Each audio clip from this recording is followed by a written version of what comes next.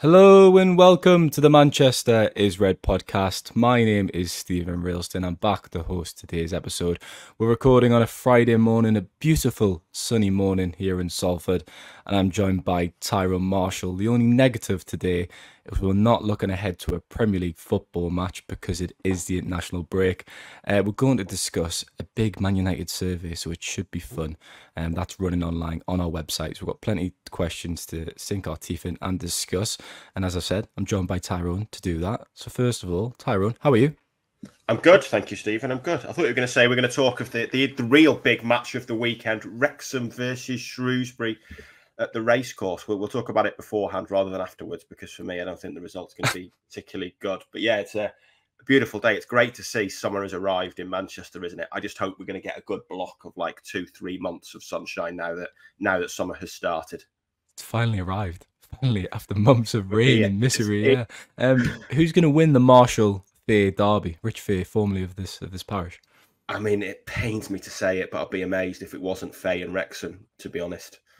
They have had an annoyingly good start to League One, and we have not got our first win last weekend. But yeah, I've got no confidence, sadly, that we're going to be able to stop that American juggernaut that are making me sick to the stomach and everything that is wrong with modern football. But I do fear that they are going to beat us. I was going to get myself down Altrincham last weekend at Mossley, Altrincham. and well, yeah, whatever you want to call it. I've only lived in Manchester for how long? 6, 7 years. And my mate lives there as well. But it's just £25, 20 quid for a ticket, I think he said. I was like, I could just spend that in the pub instead, get a few pints, which is what we did in the end. It's crazy. United have played 3 games, Ty. They've not fared very well. It's been a disappointing start to the season. And as I've said, we've got this big Man United survey. So we'll rattle through the questions. It'll be a bit of a shorter podcast today. But the first question on the survey, I guess it's the big one at the moment. Is Erik ten Hag the right manager for United? They've obviously scraped past Fulham. Joshua Zirkzee with a few minutes to go, lost against Brighton and were hammered against Liverpool last weekend, 3-0 at Old Trafford. That was really poor, wasn't it? I'll give you the privilege of answering that one first. Yeah, I mean, it's a nice little easy one to start us in, isn't it? Who came up with these questions on this survey? Blimey. It was Ty, I reckon, wasn't it? Yeah, it was me. Yeah. I mean, no, I don't think he is. Being totally honest, the evidence is pointing strongly in that way. It's just, I mean, I want to say it's very hard to say, but I don't feel like it is. And obviously, he still is the manager. He could turn things around. He clearly is a good manager, can be a good manager, but things just aren't working at Manchester United. And it kind of dates back a year now, and kind of the same issues are there, really. And I give Ten Hag great credit for the first season, and he adapted to what he had there. And after those initial 2 defeats, Brentford and Brighton, kind of readapted his expectations, but also the style of play. It was pragmatic because of what he had. The signings, Martinez and Casemiro played a big role. Got the best out of Rashford, 3rd place trophy, brilliant. But it was always about expanding that. And it just feels like, and I think he was unlucky last season with the injuries, but it feels like he lost his way because of the injuries with that style of play. He wanted to commit to it, but it was too adventurous for the players available. It was pressing high, defending deep, and it just doesn't feel like things have really recovered. And they've been better this season. Certainly the first 2 games, they were better, but I'm still not looking at them and seeing an obvious style of play or anything to hang your hat on for the future. I don't really see what the plan is. I don't see how they intend, when they get the ball, I don't see how they intend to score a goal. And with the other big teams, you can picture how they want to score a goal. Arne Slot's had 3 games at Liverpool. You could picture how they wanted to score a goal, and they scored some of them against United. High turnovers, quick counters, goal. They did it 3 times. And I just don't see with Ten Hag's United these clear patterns of play yet. And I know things changed in the summer, and we're on about this game model now, but I don't know. I mean, things need to turn around quickly, I think, to change my view. And he's delivered 2 days that for modern supporters will live long in the memory, ending that 6-year trophy drought and winning the FA Cup. But I'm not seeing enough progress and enough, not just progress, but clear signs to hang your hat on to say, yeah, I can see the direction it's going in. Yeah, I tweeted in June, I was just searching to find it there, that he was fortunate to keep his job. I mean, United suffered a record number of defeats in the Premier League, conceded the most goals in a campaign.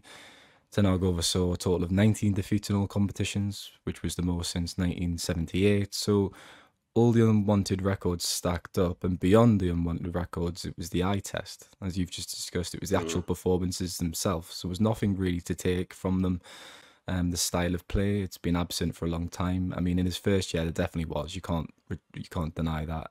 It was a very solid defensive foundation that they built that season's success on, didn't they? And they had Marcus Rashford playing out of his skin, and obviously Casemiro was excellent as well. So I suppose that helped. But last season, I mean, we've talked about it at length, and you needed to see in the first few games a difference.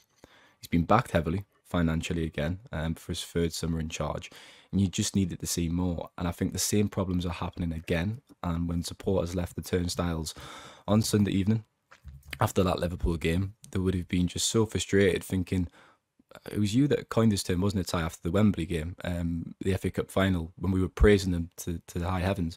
You said it's the Grand Canyon sized space in the midfield, and I've actually used that in a few articles since, because it's a brilliant term.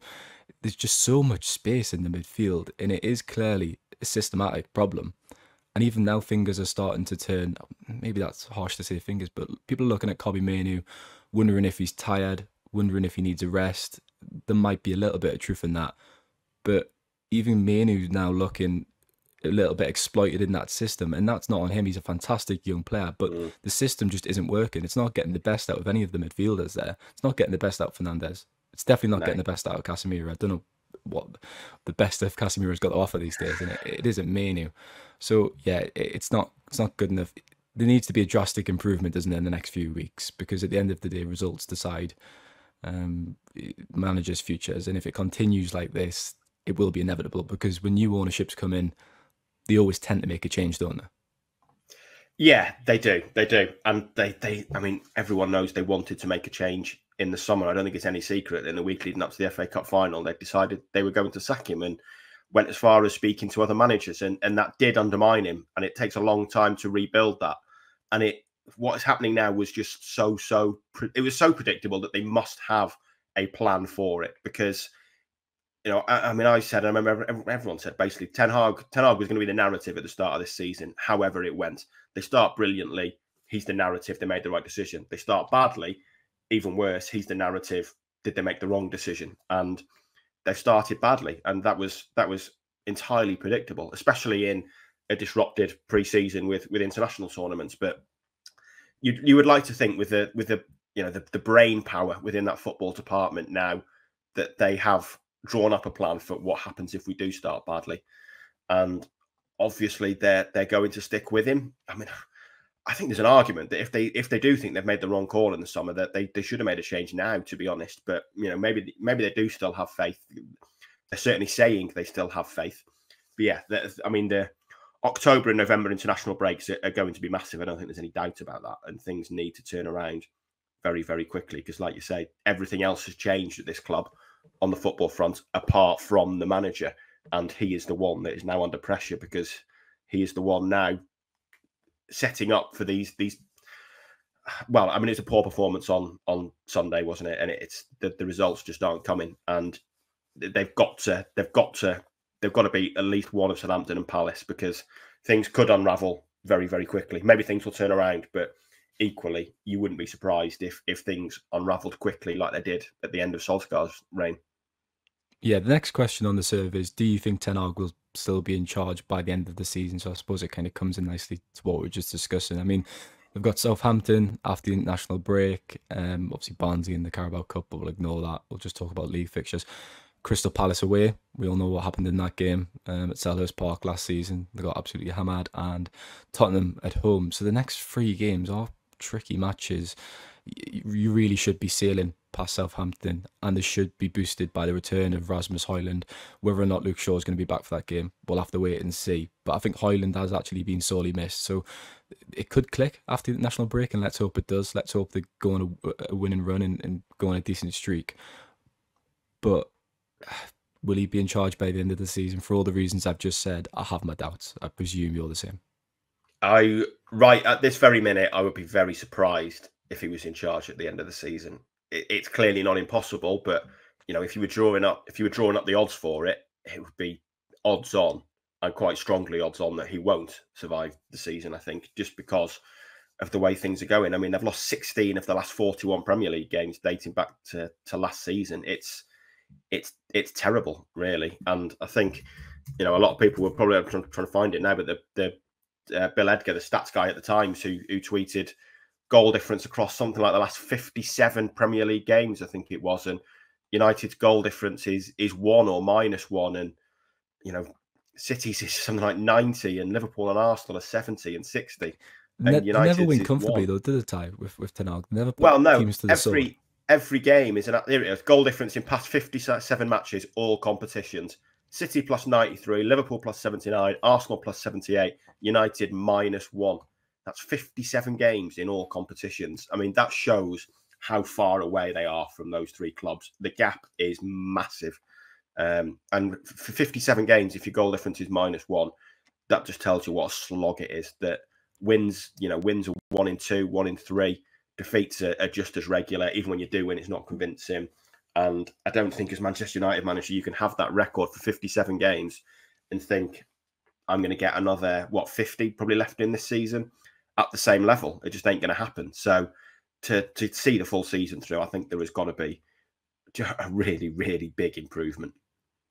And you're saying that just shows you how far off they are to the leading pack. But in press conferences, in Ten Hag's presser before Liverpool, he discussed his trophy record and brought up that he was second behind Man City in his time in charge of the club. It's little things like that I don't think, when times are tough and you're losing games, don't particularly help your reputation with supporters. So that'd be interesting moving forward. Next question on the survey: can Casemiro still be an asset to United? The Turkish transfer window is obviously still open. There's been suggestions that could provide Casemiro with a late exit route after a really, really poor start to the season. I think his performance at Liverpool, we all saw it coming. I actually tweeted a few times in pre-season that the signs of decline were still there. I suppose there were a few encouraging performances, more in an attacking sense, actually, in the Community Shield. He was actually good around the box, wasn't he? Playing intricate play around the box, but defensively, he was still off it. His positions were still poor. Sliding into tackles, which he never did when he was at his best, and that kind of crept into his game last season. So I was of the opinion that he should have been sold in the summer. That's not exactly groundbreaking. I presume you're going to say exactly the same. And it's just a bit of a mess now because he's one of the highest earners at the club. He's going to be offended by sitting on the bench for most games, but I think that's the best outcome.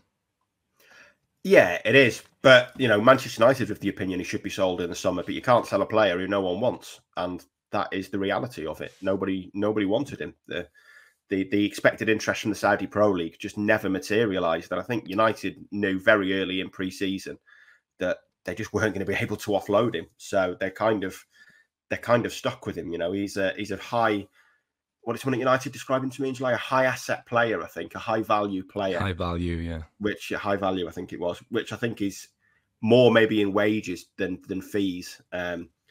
But the reality is, if the Saudi Pro League don't want to buy him, who else is going to buy him? You look at a loan to Turkey. I mean, it's a possibility. Certainly, you can understand why someone like Galatasaray would be interested. They've just signed Osimhen.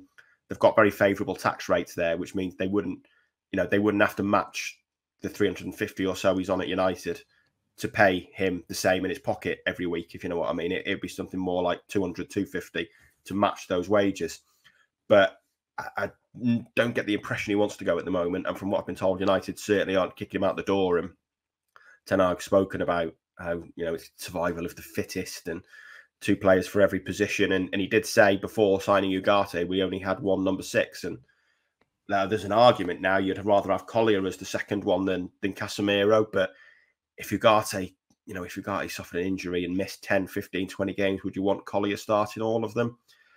Possibly not. He's still very, very inexperienced. He's played 75 minutes of senior football in his life, and he's 20. He's not had a loan spell anywhere. He's very, very raw, and he does look a promising player. But I think if you're unable to offload, if they'd have sold Casemiro in the summer, I think they'd have probably signed another midfielder, but they couldn't. They knew they weren't going to be able to very early.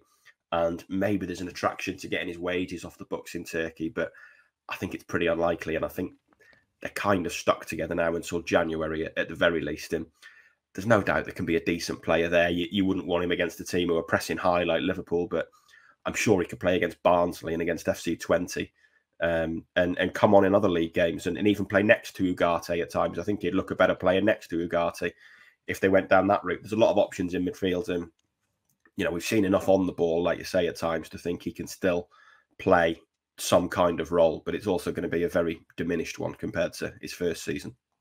But even what you just said there, coming on and playing against Barnsley in FC20, there's Casemiro, who's won every single trophy in club football, want to do that. If I was him, if I was in his shoes, I'd be pushing for a move to Galatasaray. You could see the league as a step down because, I mean, away from the top four, it's fodder, isn't it, really? The standard is quite poor.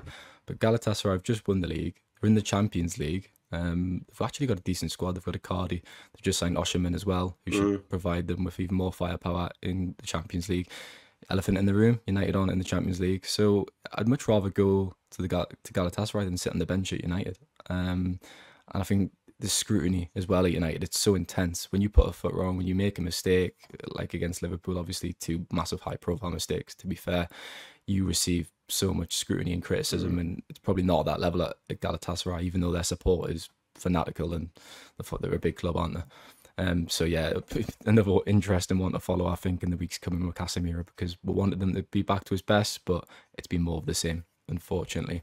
The next question is, how worried are you about United's start to the season? And there's different degrees of worry on this survey, Ty. There's very worried, quite happy, and very happy. And I don't think anyone's going to be clicking quite happy or very happy. No. I would say quite worried. I wouldn't go as far as say very worried, because I suppose there have been a few positive signs from the performances. Obviously, the new players coming in. You've got Lenny Euro to come back in October as well from his metatarsal injury. He looked really sharp against Rangers. And if the penny drops with Rashford, although I've said this in the last few weeks and the last few months probably, and he should start scoring goals. But also Højlund's back, as I mentioned in my previous answer. I think he's just so important, Højlund, to how they play, and I think they really lack his presence leading the line. So results can improve in the next few weeks when Shaw and Højlund come back, and hopefully that happens. So I would say quite worried instead of very worried at this stage. Yeah, I would say quite worried as well. I think it's a leap to say very worried. Like we say, that the performances generally have been better than last season. I think the midfield is not quite as open. Although it was exposed pretty badly against Liverpool. That, like you say, that gap still wasn't. That gap didn't feel like it was there. The Brighton game for the first half, even though they were losing at half time, they were better. And I've said this before. I remember saying at half time at Brighton, in a way, the nicest thing you can say, and I did mean it as a compliment, is that it was boring the first half. And for most of last season, United were unmissable. They were the must-see entertainment of the weekend for neutrals, because you didn't know what you were going to get, and neither did United. And that wasn't a compliment.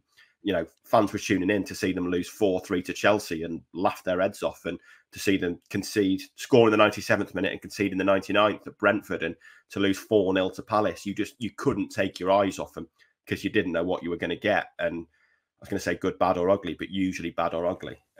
Whereas this season, the Fulham game, certainly the first probably hour of the Brighton game, were just they were a lot more prosaic and dull. And that was certainly a step forward.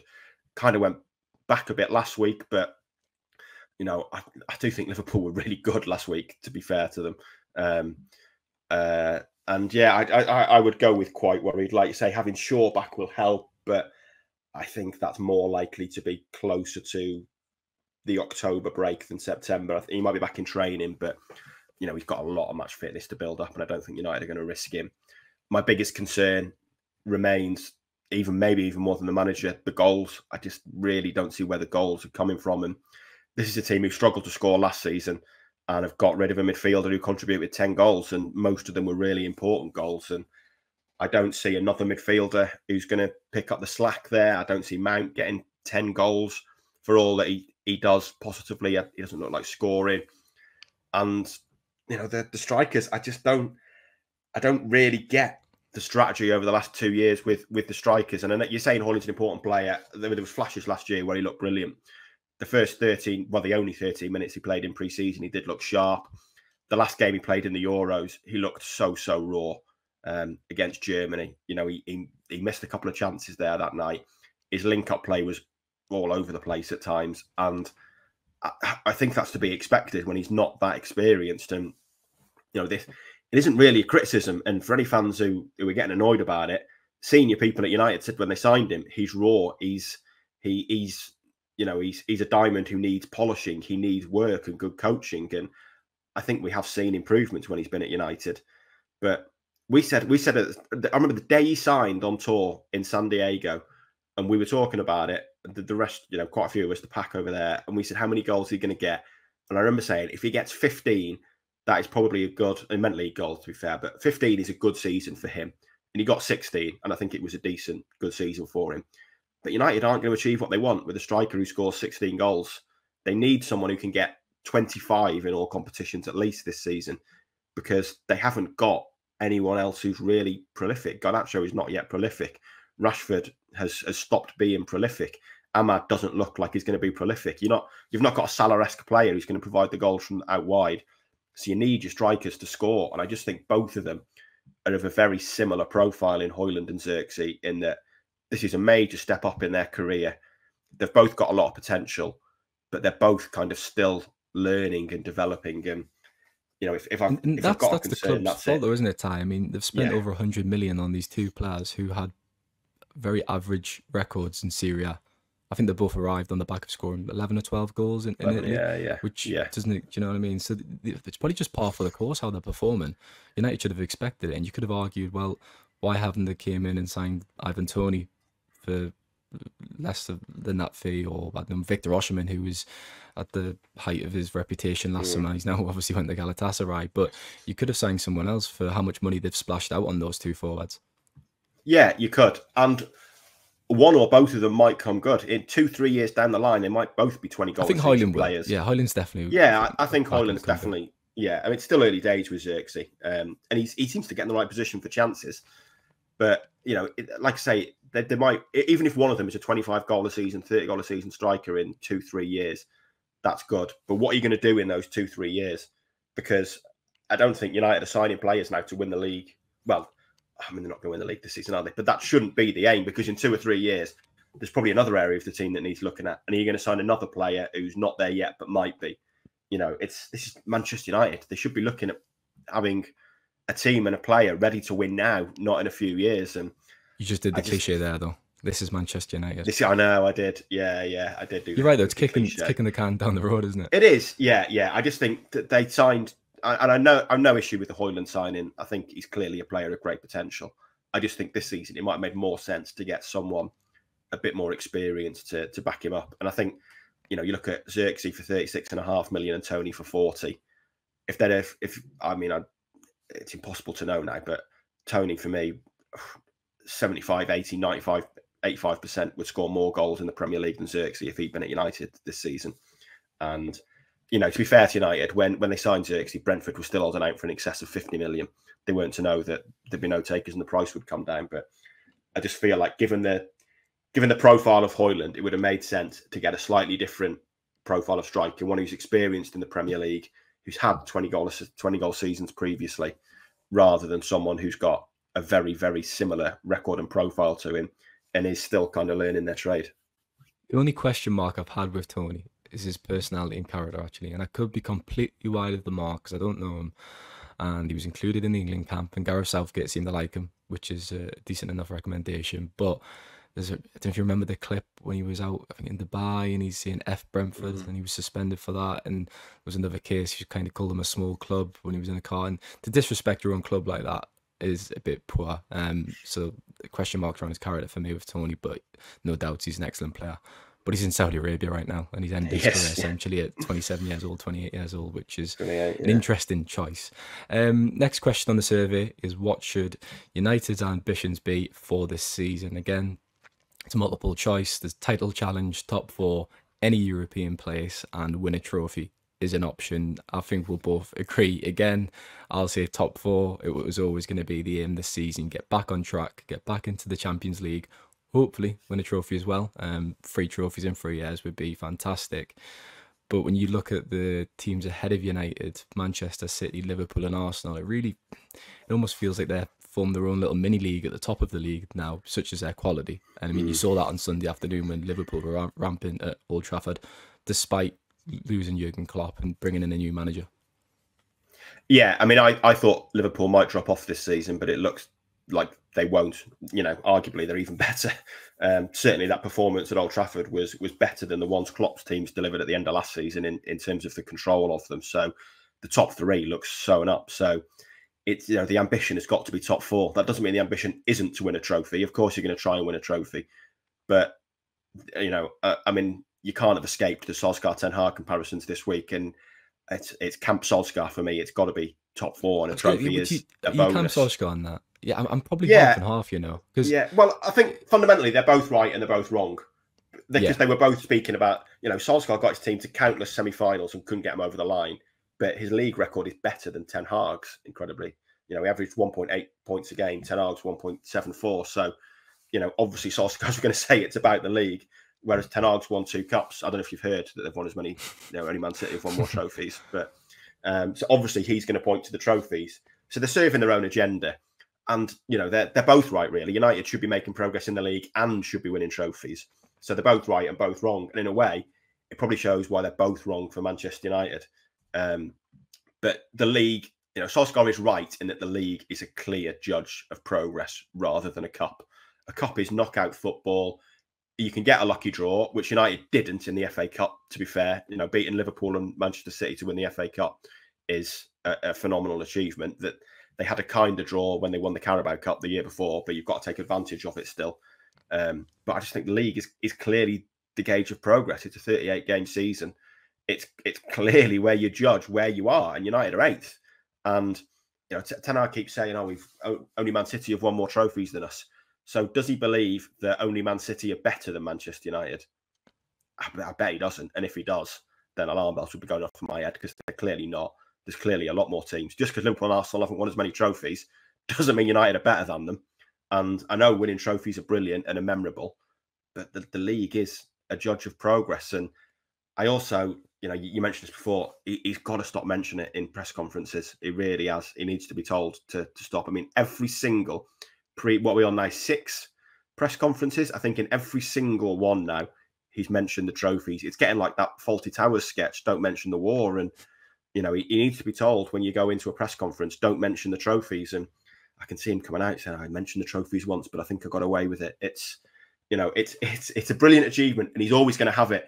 And we were there. We either saw it on TV or we were there. We know it happened. But it's, when you've just been beaten 3-0 by Liverpool, kind of irrelevant. It's happened. It's been and gone. Brilliant day. But this is about the future now. And how do you build that future? And you just can't keep harking back to them. Everyone knows about the trophies. Everyone knows you've won a lot of trophies with Ajax. Fantastic, you know, brilliant. And you've delivered, like I say, 2 great days for the modern United. But just stop mentioning them, because we know, and it doesn't really mean anything at the moment when you keep mentioning it, because, you know, unless you're saying that you think United are the second best team behind Manchester City, then it's pointless to keep pointing to it, I think. And the progress has got to be judged in the league, and it's got to be top 4. And I think INEOS desperately need top 4 to make their business plan work. And, you know, United had a habit early on of sacking managers and getting rid of managers when the Champions League was a mathematical impossibility. I don't think they'll wait that long this time. I think if we reach October and November and they're still well adrift at the top 4, I think INEOS will feel they have to roll the dice, to be honest, because I think they know that top 4 is imperative, not just for this football club, but for their financial model as well. There's a lot of Solskjaer revisionism flying around on social media at the moment, but there's been a quote from Ashley Young that's popped up as well. I presume you've seen it, where he discusses when Solskjaer come in, it was like having the boss, Alex Ferguson, back. And he says he was talking about Man United and not what a manager had achieved at a previous club. And it's kind of a reference almost to Ten Hag now, isn't it, when he talks about that success he's had at Ajax, and he keeps harping back to those trophy wins. To be fair, I think Solskjaer deserves some revisionism, because his tenure is just miles arguably with the exception of Mourinho, but it's miles better than anyone else's in terms of kind of the consistency and the results he got sacked for. Ten Hag has been delivering for over a year now. You know, it unravelled very quickly for Solskjaer, but he was sacked on the back of, I think it was something like 5 defeats in 12. I can't exactly remember. And obviously there were some heavy ones there. Yeah, it was the manner of those. There was some heavy, yeah, but I mean, is that any different to some of those defeats United had last season or on Saturday or on Sunday rather? Not really. You know, but Ten Hag has just benefited from those who have come before him, hasn't he? Because I mean, it's almost a case if you keep backing horses, you're almost backing the wrong one at one point, just out of stubbornness. I mean, there's been this cycle of sacking managers, and fans have been so sick of it, and they've went, right, we're going to stick with Ten Hag no matter what, and it's admirable, but also it's kind of got United to where they are now because we all saw what was happening last season. We all thought the decision was wrong to keep him in the summer, and I guess it's bearing the fruit that we expected in this campaign. We'll have to crack on, Ty, because our podcast producer is leaving soon. How happy were you with the transfer window is the next question. Very happy, content, not happy at all. Obviously signed 5 players and made excellent headway with outgoings, I would say. Actually, I thought they were very proactive in the market this summer, and an impressive aspect of that as well, including high sell-on fees and different kind of clauses that we've seen Manchester City do a lot in the last 10 years, and that's helped them, especially in the era of PSR, getting some money back off the future success of their players. So how would you rate the transfer window? I thought it was quite impressive, but with transfer windows, you always have to wait a few months, a season, 2 seasons to fully judge them, don't you? Yeah, you have to judge it down the line, but looking at it now, I'd probably say somewhere between content and very happy, but if we have to choose from the two, certainly more towards very happy than content. I think it was a really good window. They sold very well, which has been the major weakness in recent years. They signed well. They got players for pretty good fees. I think one of the biggest successes for me in the window is the player that didn't sign in Branthwaite, because that sends out a message that we are going to be different to what's come before. And I said at the time, Everton will be holding out for 75 million because they'll say, well, you said you weren't going to spend 80 million on Maguire, and you did in a lump sum. You said you wouldn't go above 60 million euros for Anthony, and you went to 100 million euros. You said you wouldn't go above 60 million for Højlund, and you committed 64 plus 8 million in add-ons. So, you know, we've been here, we've done that before, so we can do this dance if you want. But the evidence suggests that eventually you will just give us 75 million. And they didn't. They walked away and they signed De Ligt instead, and they didn't go back for him. And you know, I think long term, that probably sends a message to clubs now that, right, that United, you know, people at United always talk about a United tax. That is your fault. You have encouraged that United tax because you have acted shoddily in the transfer market. And I don't doubt there's a certain degree where people up the price, but they were upping the price and taking the mick because you were a soft touch. And that has changed. And I think with Branthwaite, they proved that had changed. And, you know, it might be the deal that they didn't do is actually the most fruitful one in terms of them saving money going forward, because it kind of changes the narrative and shows that they're not going to be a pushover anymore. Yeah, I've said on previous podcasts, it takes time to change your reputation in the transfer market. And I think if there's a few examples of that where they show, look, we'll walk away, we'll happily walk away, then that will change and they will get better fees for their players. What else do United need to strengthen is the next question. There's every position listed, so I'm not going to go through them. I'd say left back, Luke Shaw, he's getting on now. He's actually been his longest serving player at the club, surprisingly, when you think about it. 2014, wasn't it, that he joined from Southampton? But I mean, Tyrone Marshall has been missing in action. You've got Harry Amas progressing, but I'd still like to see another left back. Where would you like to see strengthened? I would say left back. I think left back's got to be the obvious one. Just because of the injuries, you know, Lassie has not played for well over a year now. No one knows what he's going to be like. Shaw just can't stay fit, and that is becoming a major problem. So I think left back is the obvious one. And I mean, maybe the next one would be wing, maybe right wing. You know, Anthony just looks a busted flush now. He can't get a kick. Hard to see how he forces his way back into that team. I like Ahmad a lot, but is he ever going to be kind of a title-winning winger at this team? Do you need more? So I do wonder if now Sancho's gone, Anthony surely has to go next summer. So I can see a scenario. There's going to be questions about Rashford next summer if he underperforms again. So I can see a scenario in the summer where you want to get another starting winger in to complement Garnacho that is at that, I won't say world class, because obviously Ten Hag took that very badly in the press conference. I suggested that Garnacho might reach world-class level. But someone who is, of that standard, who is up there and has got, either is world-class or has got the standard to go to world-class, because I do think there's questions over a couple of those wingers, at least at the moment. I was going to do a Ten Hag impression there, but I think he's actually very hard to do. It's his little Dutch grunt that he does. His mannerisms are very hard to replicate. Even my friend who's good at those, he just can't do it. What have you made of INEOS since taking control of the club? Delighted, pleased, jury's out, disappointed? I think pleased would probably be the fairest assessment. I mean, they've been proactive with Old Trafford plans. They've had a really good transfer window. Ratcliffe's got a good operation in place now. He's got a good football structure in place. Still finalising it. Still appointments coming in. Even yesterday on Monday with Sam Erith starting on Monday. So I think you can't get away from the redundancies, and I think that stops it being at the very, very top level. And the redundancies, whether they're needed or not, it's not a good look. Personally, you could argue they employed too many staff, but when you look at the savings and what it would fund in terms of the playing side, it's just minuscule, to be honest. And maybe it was needed. And if he's going to do it, now's the right time, because if INEOS had tried that, there would have been hell to pay, really. So that's the kind of thing that Ratcliffe can get away with very early on in his tenure.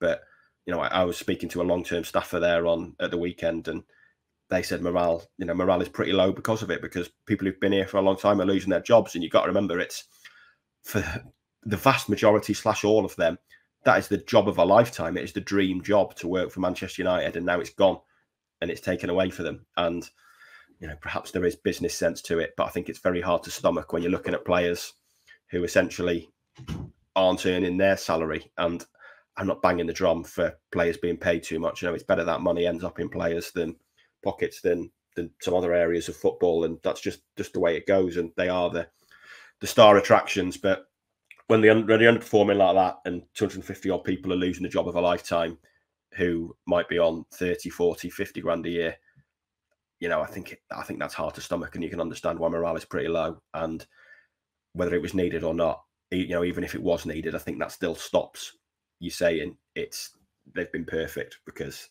I just don't think you can do when there's been that amount of job losses. Yeah, I'd echo everything you've said.